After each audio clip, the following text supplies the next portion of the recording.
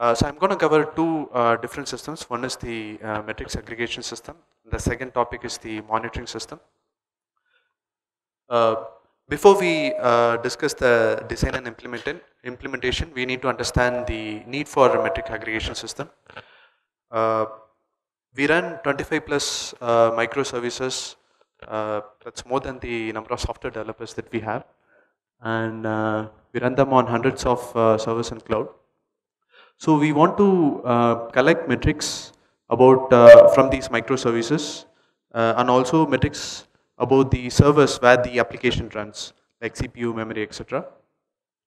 Once we collect and aggregate, we want to visualize the metrics. We want to run monitoring on top of the metrics. For example, if average latency of one of my API is greater than X, send an alert. So that's a typical use case, right?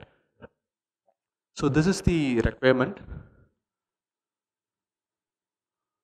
So goal is to reliably, scalably aggregate metrics so that we can query the metrics, run monitoring on top of the metrics. So I'll discuss about the goals in the later slides. Before that, this is an example sample metric request that we collect from one of our microservices. The metric name is make call API. So it's a metrics about the make call API request using which customer can initiate a phone call. For every metric, we have a set of tags and set of fields. The tags captures the dimensions of the metrics.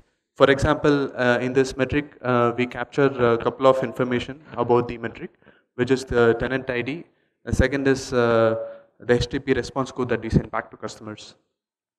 So using tags, you will be able to search metrics. For example, find all the metrics that belongs to specific customer, filter metrics, group metrics, right? And moving on to the next, next is fields. So fields capture the actual data that we are interested in. So in this case, we are capturing the latency of the make call API request in milliseconds. Typically, you do aggregations on field values. For example, find average latency of make call API request for a specific tenant. So that's the difference between tags and fields. Using tags, you'll be able to search the metrics, and fields are the actual data that you want to do aggregations on, like averages, percentiles, etc.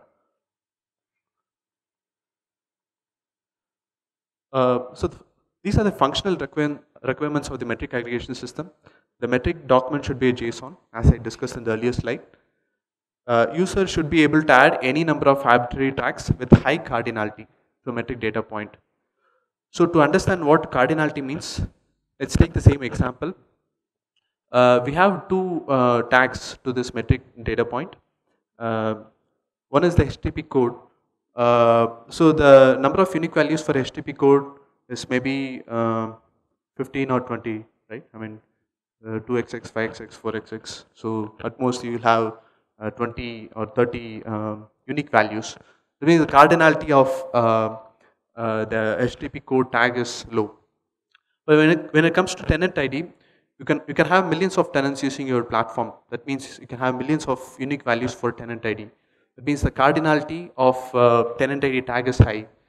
So the implication here is the metric data store that you use for aggregation and persisting your metric data point should support tags with high cardinality so that you'll be able to perform searches efficiently. The second functional requirement is should have rich query capabilities. For example, you should be able to perform various types of aggregations like averages, percentiles, and you should be able to bucketize metrics based on various dimensions like tenant ID, response code, etc. So these are the functional requirements. Moving on to non-functional requirements, the whole system should be reliable. It should be up 24/7. A single node crash should not bring down the whole system, right? And the system should scale. Today I'm ingesting 1000 metrics per second. Tomorrow I might be handling billions of requests per second. The system should automatically scale just by adding more machines to it. And the end-to-end latency should be low. I say end-to-end latency, it's the time between the point where the metrics is collected from our microservice to the point where the metrics is actually persisted into the metric data store. So the overall latency should be minimal. And the whole pipeline should be flexible. To give you an example, a couple of years back, I know many companies are using Graphite as their metric data store, but today I guess I heard that many people are using Prometheus. So what this means is that technologies keep changing, so you should be able to adapt new technologies as per your requirement in future. So the pipeline should be flexible enough so that you should be able to plug and play different systems as per your requirement.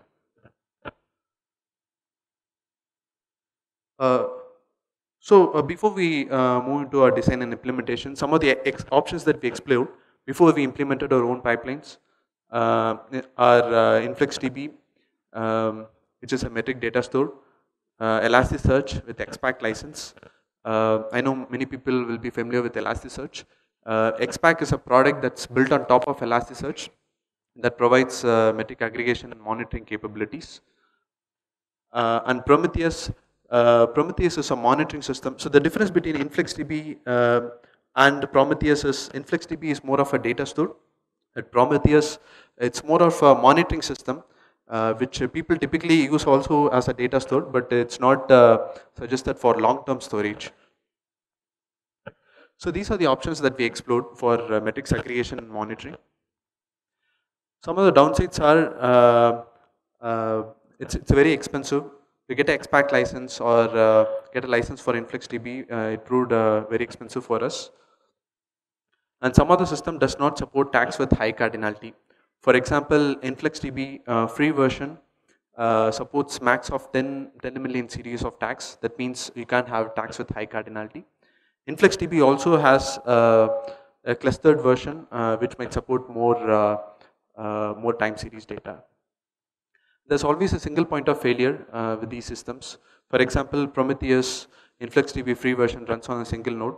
It means if the node crashes, your monitoring system will be down. And it doesn't scale, again for the same reason, because it runs on a single node. So this is the design that we implemented at Exotel. First I'll cover the overall design. And later slides I will go into individual components and discuss more in detail. So at the left we have our microservice running on the cloud server, and along with the microservice we also run other third-party services like Apache HTTPD server. So we want to collect metrics about our microservice. At the same time we want to collect metrics about the Apache HTTP servers and also the physical server where the application runs, like CPU, memory, stats, etc. So using our telemetry client that we implemented, we push metrics from our microservice to a localhost UDP port where RSSLogD listens. RSSLogD is a lightweight logger and shipper service which can collect data from multiple input data sources and writes it to multiple output data sources. So in our case, RSSLogD listens on a localhost UDP port to which our microservice sends metrics. So RSSLogD collects all the metrics that the microservice sends. It batches it, it compresses it, and then it writes it to Kafka. So similarly, to collect server metrics and other third-party service metrics like Apache HTTPD server, we use Telegraph. Telegraph is a metrics collector agent which can collect server stats, and it also has various input plugins using which you can collect metrics about specific services like MySQL, Aerospike, even Elasticsearch.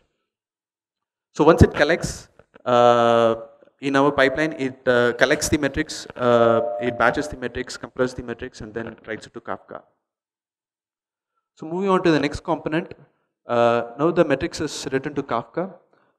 Kafka is a message broker service where multiple producers can produce metrics and multiple consumers can consume metrics from Kafka. In simple terms, you can think of it as a message queue where producers enqueue messages and consumers dequeue messages. In our case, the producers are RSS log D and Telegraph. So once a matrix is produced, we have a bunch of logstash instances. Logstash is again a shipper service that can read data from multiple input data sources, write it to multiple output data sources. So in our case, we read it from Kafka and write it to Elasticsearch. So now the matrix is aggregated and persisted in Elasticsearch. It's ready to be queried. We use Grafana for visualization. So you can query data from Elasticsearch and visualize metrics in Grafana. For alerting, we use an application called ElastAlert that can again query from Elasticsearch, query metrics from Elasticsearch, and based on the threshold that you define, it sends alerts to your alerting system, and we use Victrops for as our alerting system. So if you see the overall design,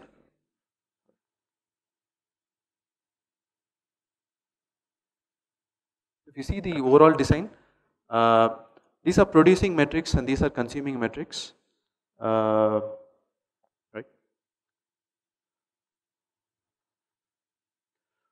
So the first component is RSS log. As I said, RSS log is a shipper logger service that comes pre-installed with most of the Linux flavors like Ubuntu, CentOS.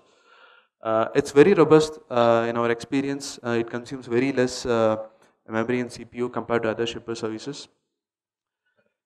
Metrics is batched and compressed at localhost before sending to Kafka. So if you see the design, we ship the metrics to a localhost UDP port. So the latency is in sending metrics from a microservice is very minimal because we are sending it to a local host and also because we are using UDP, which is non-blocking. And once metrics is collected in RSS log D, we also batches and compress the metrics. That means we also save on network bandwidth if you have network bandwidth limitation in your systems.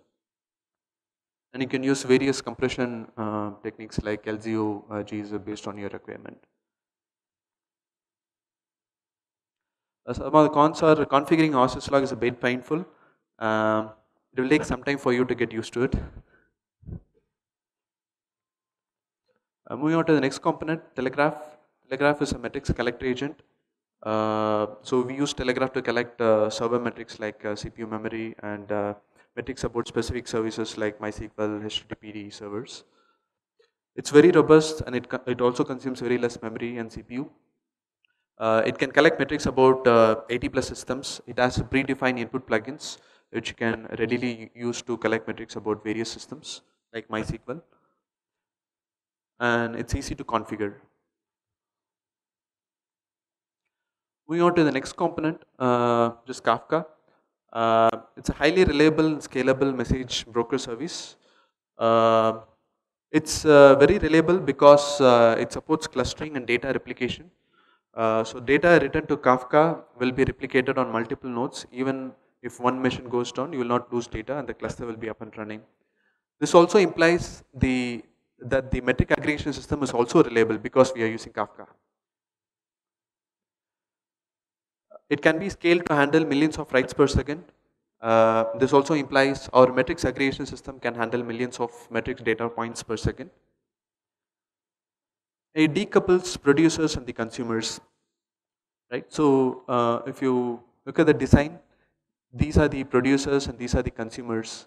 So a producer now doesn't need to know who consumes the data because we are using Kafka in the middle. So the advantage here is, as I said, maybe in future you might want to replace Elasticsearch with some other metric data store because it offers additional functionality compared to Elasticsearch.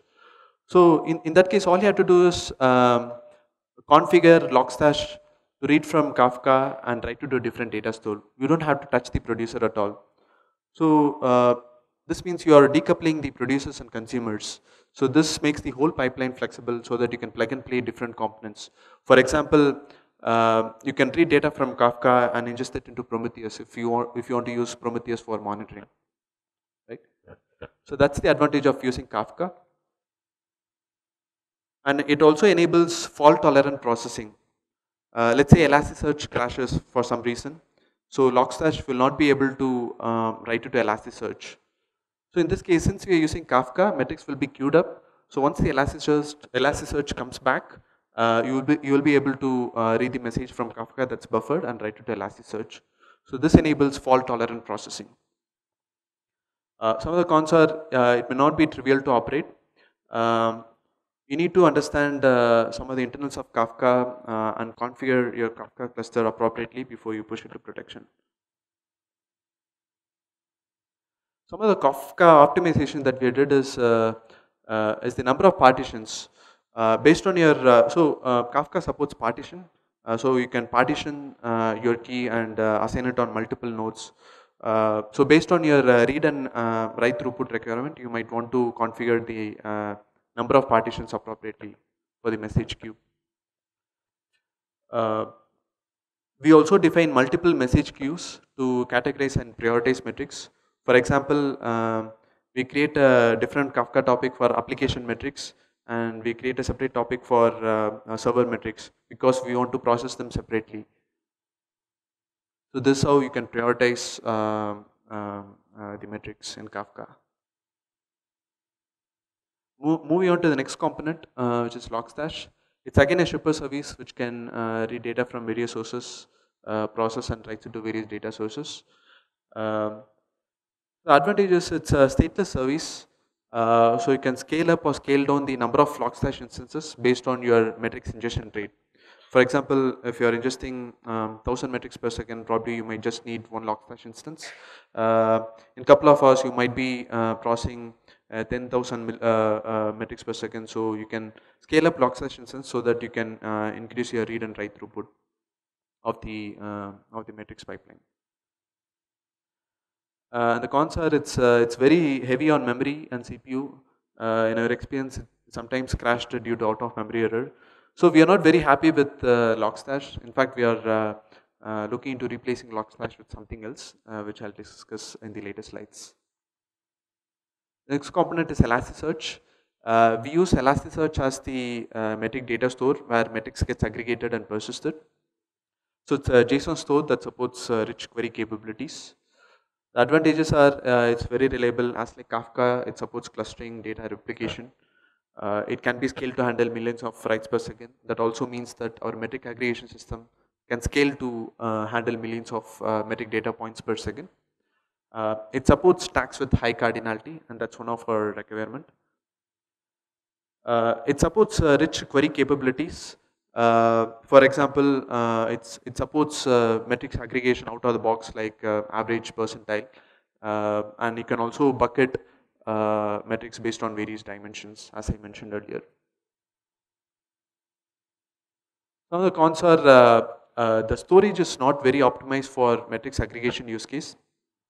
For example, let's say you are collecting metric from a specific microservice every second. So over a minute, you will have 60 metric data point, right? This also means that you will be able to visualize or monitor metric at per second level. Typically for historic data, you don't have to maintain data at per second level. Instead, you want to aggregate the metric per minute level. So what this means is that instead of having 60 metric data point, you will only need one metric data point per minute. So the advantage here is it will reduce the disk space utilization, and it might also speed up the queries that you run. For example, some systems like Prometheus InfluxDB supports this out of the box. This also called, there's a term for it which is called downsampling. But Elasticsearch does not support downsampling. Primarily because Elasticsearch is not implemented specifically for metrics aggregation use case. I know many people use Elasticsearch for log aggregation as well. So it doesn't support features specific to metrics aggregation.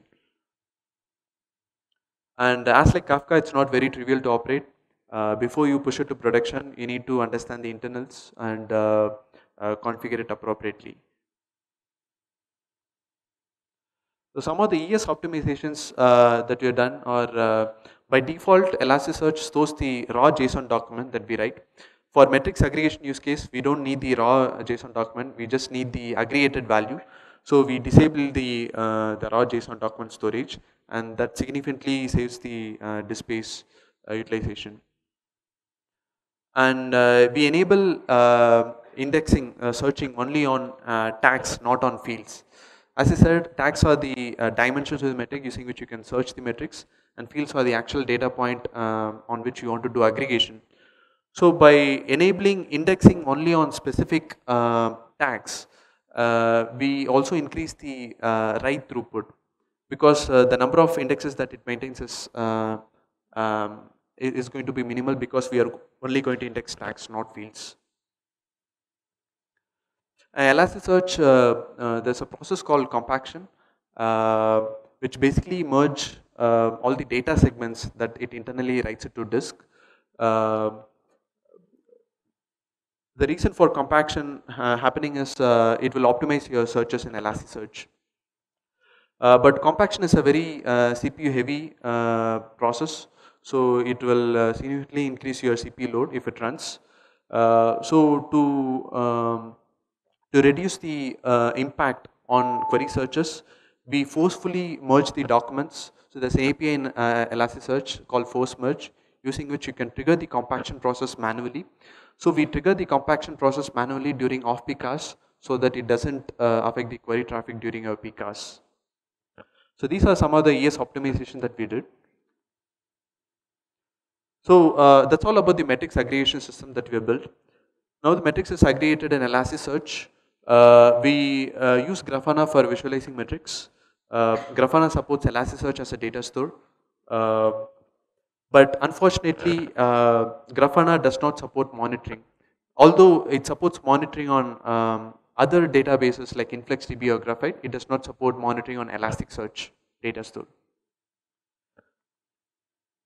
So this is how we use Grafana for visualizing metrics that's persisted in Elasticsearch.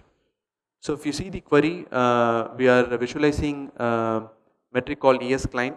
As you can see, Elasticsearch also supports wildcard searches, and we are filtering the metrics based on the tag value. Here we are using a service tag to filter the metrics. So we are visualizing only metrics that are ingested from the call ES worker application. And the metric that we are visualizing here is the latency in milliseconds, and we are computing average of it. We are also grouping the metric based on the timestamp. Like every 5 minutes or every 5 seconds, you want to bucketize the metrics and compute aggregation. So moving on to the next topic, which is monitoring. So first we need to understand the requirements for monitoring. The requirement is we want to query Elasticsearch at a predefined time interval and send alerts if the metric breaches a threshold. To give you an example, for every 5 minutes we want to evaluate the following rule, which is if average CPU load on server X is greater than or equal to 5, send an alert. Right? So this is a typical use case for many of us. And as like the metrics aggregation system, the monitoring system should also be reliable and scalable. For example, if your monitoring system is down, you will not be aware of any downtime, which will result in bad customer experience. So you want your monitoring system should be up and running all the time, and it should also scale. For example, today I am running 10 rules every 5 minutes. Tomorrow I might have 10,000 rules or even 1 million rules. So the system should automatically scale so that it can evaluate all those rules in real time.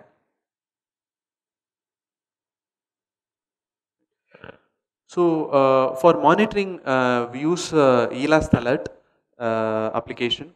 It's an open source monitoring tool implemented by Yelp. So all it does is it queries Elasticsearch based on a predefined rule that you configure, and if the metric breaches the threshold, it sends alerts to various alerting systems like PagerDuty, VictorOps, It can also send an email or even send the information to your custom HTTP endpoint if you have any. So ELASTELLA tool was originally implemented to query logs and send alerts. For example, as many of you might know, Elasticsearch is used for log aggregation as well. So the typical use case is if there are too many errors in your logs, then send an alert. So that's the original use case for ELASTELLA, but we extended ELASTELLA to support metrics aggregation as well. It's still a closed source, whatever that we implemented, but I am planning to put it in our public repo probably by end of next week. So if you want to make use of it, you can.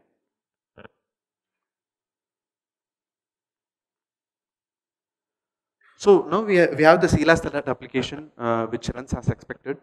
But the problem in hand is we want to reliably, scalably schedule schedule and run ELASTELLA, right? For thousands of rules that we have. So for that we use AWS Lambda. AWS Lambda is a managed AWS service using which you can run your application in a lightweight Docker-like container. So to give you an example, I have one rule that I want to execute every 5 minutes. For that, I'm gonna launch a Lambda function that runs every 5 minutes. So you can trigger Lambda function using variety of events. One of the event could be a cron event. On what it does is it triggers your Lambda function every X time interval. X is something that you can configure. So I'm going to launch a Lambda function for each of the rules that I want to execute in real time. So advantage of using AWS Lambda is it makes the whole the scheduling and execution more reliable and scalable, and this also implies that your monitoring system is reliable and scalable. AWS Lambda also stores logs for each Lambda function invocation. So it will be easy for you to debug any issues with ELASTELLA if any. Some of the advantages are it's a stateless service.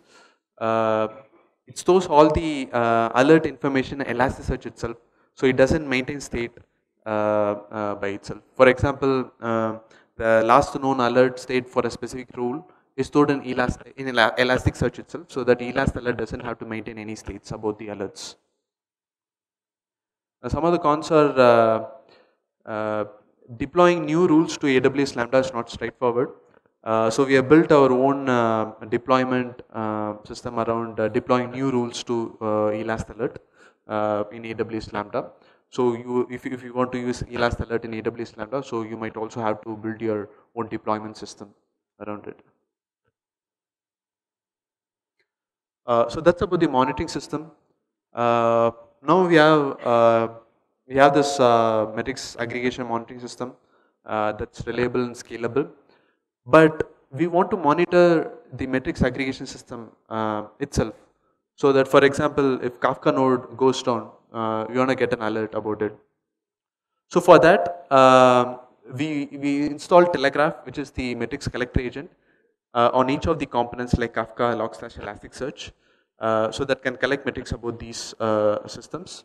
Of course, we don't want to send the metrics to the same metrics aggregation system. That's going to introduce cyclic dependency, right? So for that, we use InfluxDB as the metric data store where metrics gets aggregated. So once metrics gets aggregated, we use Grafana for visualization and monitoring. Fortunately, Grafana supports monitoring on InfluxDB data store. So we made use of that to monitor our metrics pipeline.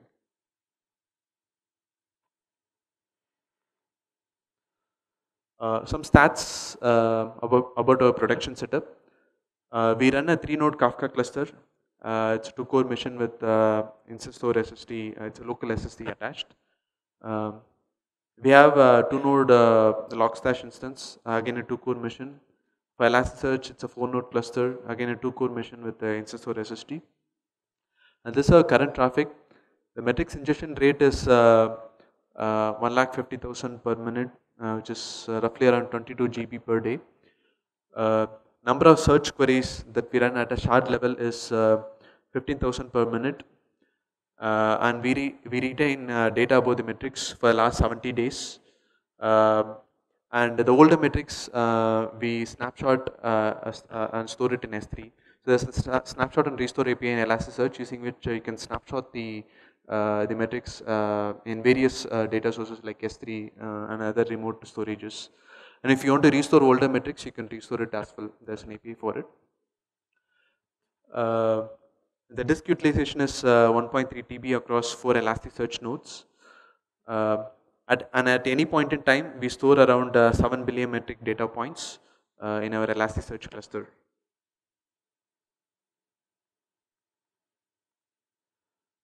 So for deployment, we use Terraform for managing resources in AWS. We are hosted in AWS. And for deploying services, we use Ansible Playbook. And you can download Ansible Playbook for Kafka, Elasticsearch, Logstash from Ansible Galaxy, which is a repository for Ansible Playbooks. So some of the future improvements that that we are working on is we want to replace Logstash with with RSSLog. With the recent version of RSSLog, it supports reading data from Kafka and writing to Elasticsearch, and that's what we need. In our experience, RSSLog is much more reliable compared to Logstash, so we want to use RSSLog for Logstash. And one of our requirement is, for example, we make phone calls and SMSs, right? In some of the metric data points, we also add the phone number as a tag to metric data point. But we want to collect more metadata about a phone number. For example, the operator details, the circle the phone number belongs to, etc. Of course, we don't want to collect all these data at the microservice which is processing the call, because that's going to add significant overhead to the microservice itself. So instead of adding it at the microservice, we want to add these metadata to every metric data point at a later stage in the pipeline. For example, Logstash, after reading from Kafka, it can read the metric data point, add metadata by fetching those metadata from multiple external data sources, degrade the metric data point, and then ingest it into ES. So we are working on a prototype for it. And the third requirement is we want to have anomaly detection support in ElasAlert, and we are also working on this. That's it, guys. Time for questions. Thank you.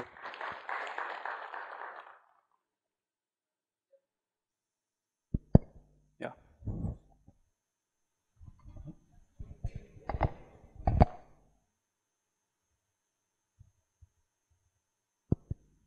Hey, that was a nice talk. Thanks for that. So I have two questions. One is about the Logstash. So we also architected a similar pipeline. And why you chose Logstash in first? And like, was it because it came along with the Elk stack, or because I noticed you had a structured logging? I mean, structured logs. Correct. So you don't need to transform any logs. That's correct. So we chose Logstash because the integration with Elasticsearch was good with Logstash compared to other shipper service, and we are not aware of the pitfalls that we experienced after pushing to production. So that's why we chose Logstash in the first place. But as I said, we are planning to replace Logstash with RSSLog. Since there's no processing involved, it's already a structured JSON document, we can replace Logstash with RSSLog, which can read data from Kafka and write it to Elasticsearch. okay, one more question. How you maintain your index in Elasticsearch? So you said you'll be getting like... Hey, the speaker will be available offline. So Yeah. there are other questions. If there are no more questions, we'll come back to you. Or you Okay. can catch him after the talk. Yeah.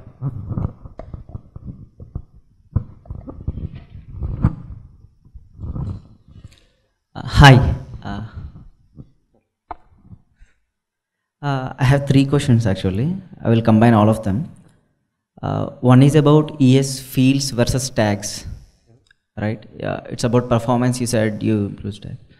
So the number of, let's say right now you have 25 plus services. It can increase to, let's say, 40 services, 50 services, 100 services. Sure. And each team wants to create maybe their own tags. Correct. Wouldn't that increase the indexing load on the Elasticsearch? related to performance? It's going to increase your indexing load, but you can scale up your the entire pipeline as per your requirement.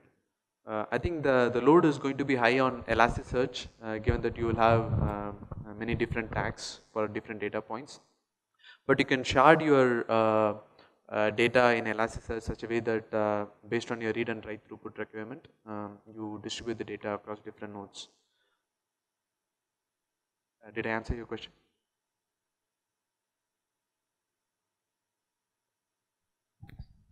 Hi, I was looking to understand a little better about this anomaly detection that you mentioned. Sure. I mean, I'm not an expert in anomaly detection. The thing that we want to implement is there are different algorithms that are proposed for anomaly detection metrics. I think there's something called A-star algorithm. There's someone from eBay who proposed a static anomaly detection algorithm using which you can detect anomalies in a metric. For example, there's you're monitoring latency metrics for a specific API. You want to find anomalies in the latency. For example, only at a specific period of time, the latency is kind of spiky, and that's an anomaly compared to your average latency, right?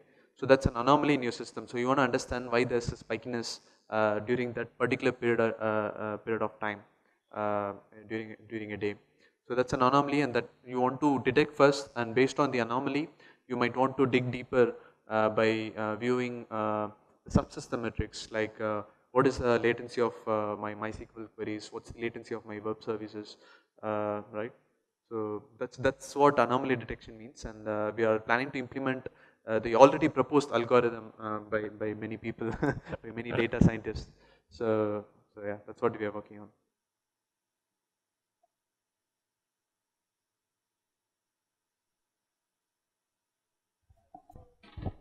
Hello, hi. For the backend databases, right? Have you explored something like OpenTSDB? Sorry, I can't hear you. For the backend databases, you mentioned you were using Prometheus, InfluxDB, and a bunch of other stuff you were testing, and right. So, have you tried to use something like OpenTSDB? We explored OpenTSDB as well before we chose Elasticsearch. Again, with OpenTSDB, when we compare OpenTSDB with Elasticsearch, the query capability is much more richer in Elasticsearch compared to OpenTSDB. For example, I think OpenTSDB normalizes all your tags into a single in a single metric data point. For example, if you want to search based on different tags, it's going to be quite complex with TSDB. Just because that's how OpenTSDB stores the information in your data store. But with Elasticsearch, it supports free text search. That's not really needed for metrics aggregation use case. But you can slice and dice metrics based on various dimensions, and that's what Elasticsearch provides, and that's why we chose Elasticsearch.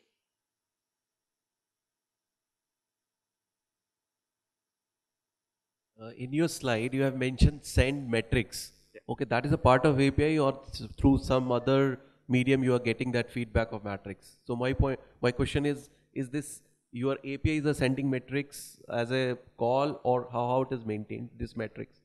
So we send metrics from our microservices to a localhost UDP port, and we have implemented telemetrics library in various languages that we use. And all the library does is it gets the metrics from the microservice and it ships it to a localhost UDP port where RSS logd listens. Yeah, it's local. The reason being, we don't want to add any delay in sending telemetrics to the actual API request.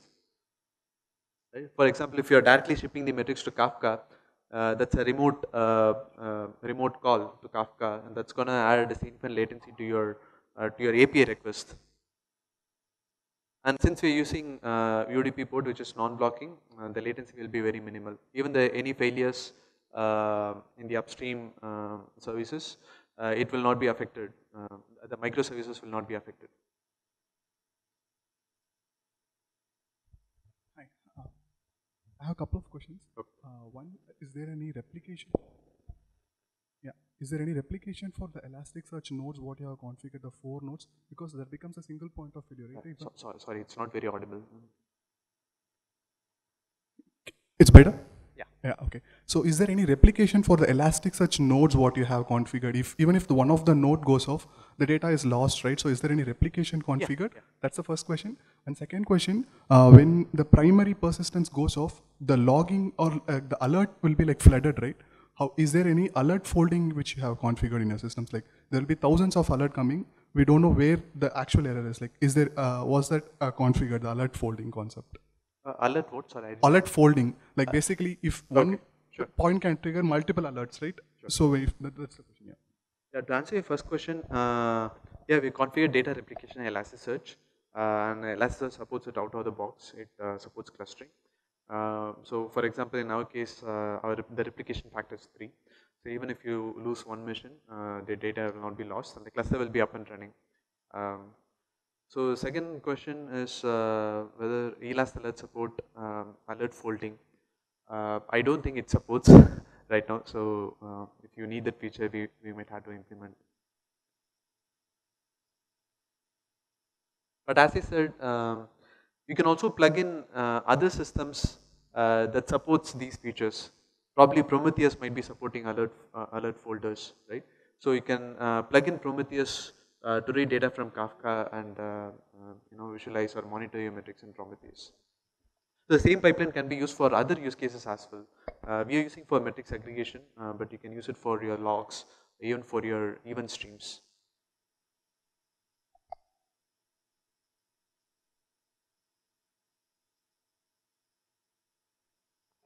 Thank you, guys.